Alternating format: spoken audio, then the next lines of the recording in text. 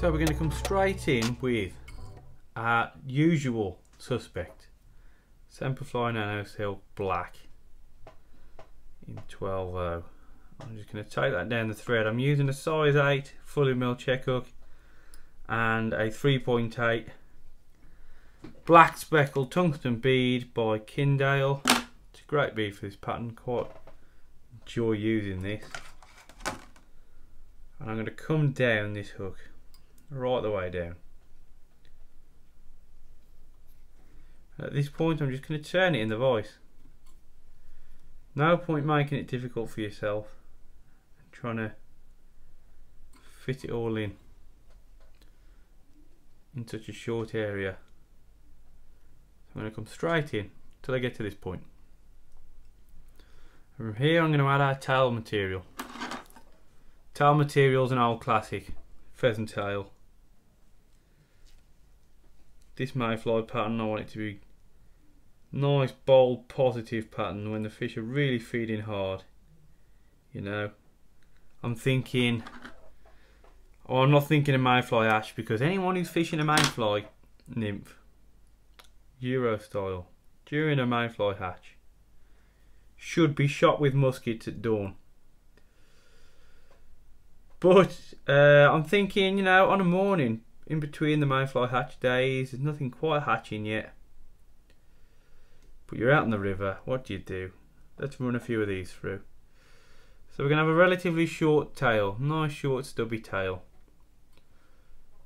and I'm going to wrap these fibres down all the way up the body, making sure I keep these fibres centralised on top as I go up till I get to the head. A few securing wraps. I'll trim that off.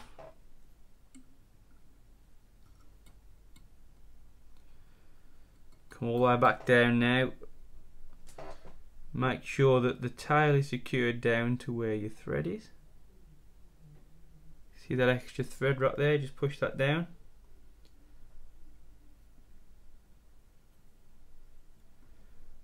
Until we're down here. From here then, we need to add our rib. Now, the rib material is, well, firstly to dip it. Oh no, here it is. Here it is. We got it. Technical difficulties with background stuff again. It's this brown thread. Now, don't ask me what it is. I don't know. I bought it in a bulk buy thing. With a brown thread, super stiff in the fibre. The only thing I found slightly close to it, asking around other ties as well, is Danville Monocord in 1.0. However, I've never bought any more to tell you if that's the exact stuff. So you can use basically a brown thread rib or something to that description. It's not too important if it's the exact stuff, but as you see the pattern, you'll see the effect it creates. And as long as you've got something that creates that effect, you'll all be tickety-boo. So now I'm going to run some wax onto this Nano silk because we're ready for the dubbing. Now the dubbing is our old favourite Vicuna dubbing, JW Mayfly blend. Lovely buggy blend. And we're going to start applying this stuff to the thread. At the top of the noodle we're going to go relatively thin. As we go down, we're going to make it thicker. So from here I'm just going to keep on adding this dubbing onto this noodle.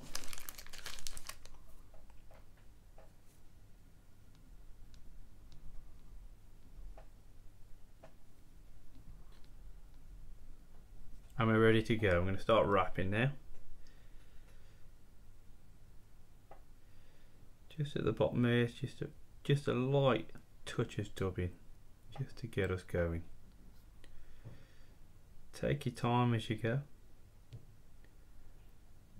No need to rush this point at all.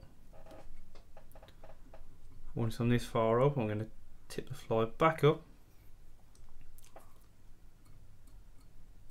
and just have a fiddle with this dubbing now. Make sure it's all going on nicely. Trying to get a thicker taper up this end. Still need some more. A little bit more wax on.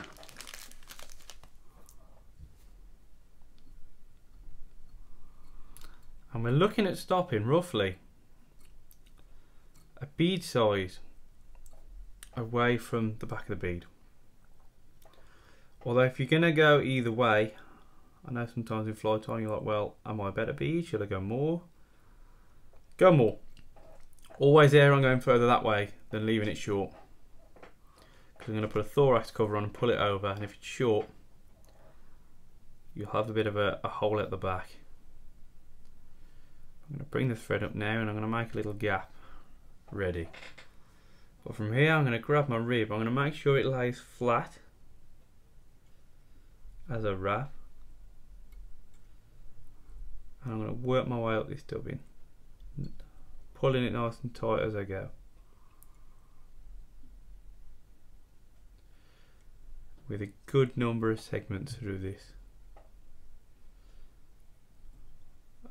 Opening slightly wider as I go up. And secure. Doesn't matter if it's a pretty secure here, it's all going to be hidden. But I'm secure, and I'm going to come in here now with the scissors and just cut this tag end off. Like so. Come back up. Have a look at how you're getting on so far. I'm quite happy with the taper of that body. So from here I'm going to grab my pheasant tail feather again. And I'm going to grab a good bunch of fibres now. Slightly more than I'd use for the tail actually. Like I've done here. I'm going to grab these now. I'm not using the tips this time. I don't want to use the very ends. You'll feel them quite stiff at the very end. And somewhere about here they'll start to loosen up. That's sort of where I want to tie them in. Where they're just starting to loosen up. I'm going to make sure that these lay on top of the hook without crossing over each other, and I'm going to go back until I pull over and there's no thread showing, and there's a nice taper off that last end of dubbing, like so. I'm going to come in with the tag ends and trim those off. I'm going to come back up, just secure them all down like so. Working my way back to here. Now I'm going to add a dubbing loop like so. Round the back and over, round the back and over. That's what I always do. And I'm going to come round. I'm just going to park that dubbing loop over here, out the way for a second. Don't need it. Just going to park that there. Because what I need first is my dubbing. Because I'm going to redub this thread. And I'm going to fill this thorax with some spiky hairs here. As you can see, lots of nice guard hairs in here. And this time I want a nice bulky full thorax. Because I'm going to put this right up to the bead and fill all that area of black thread, as you'll see here. I want to tuck it nice and just tighten it up a bit. I want to tuck it right so the gap, the hollow of the countersunk bead, I want filled. I don't want to have to lift this thorax cover over and it fall down there in a second. So that should be plenty. A good amount in there. I'm going to take the time just to straighten this hook up, just so it's dead level, and I'm happy. I'm then going to lengthen this thread out. Move it out the way. Thread's over here, out the way. Because what I need now is my dubbing loop tool. to hook that on. I'm going to run a smidgen of wax through without the dubbing that's stuck to it. I'm going to run a smidgen of wax. And I'm going to grab a natural CDC feather, which I've oh so wonderfully prepared in the clip already. I'm just going to shuffle those fibres up. I'm going to turn the hook with this just so it sits nice. And I'm going to spin that to secure it. And then I'm just going to turn this thread with the CDC through this hairs here. Also going to knock the camera with my knuckle. And I'm going to keep going through until I reach the back of the bead, like so. Now I reach here, I'm going to grab the thread again. Normally have a little bobbin rest tool on this vise, but it's behind the camera. Well thought out by me today. So I just did the alternative, which is pull a load of thread off and dump the bobbin on the table to the side. So I'm going to go 1, 2, 3 and secure down there.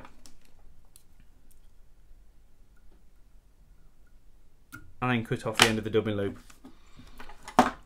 Now it's important, lick your fingers.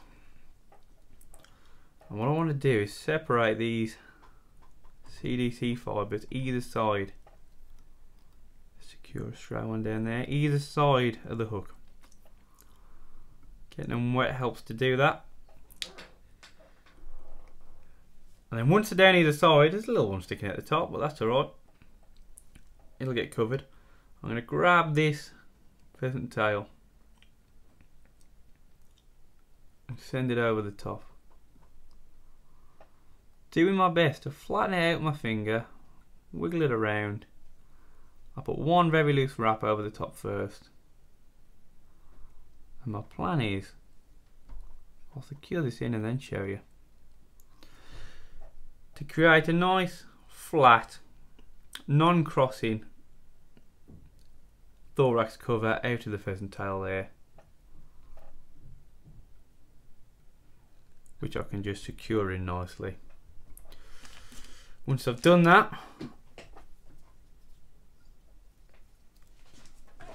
I'm going to grab some super cheap old nail varnish. I'm going to pull all the thread off the bead. That's a silly thing to do, isn't it?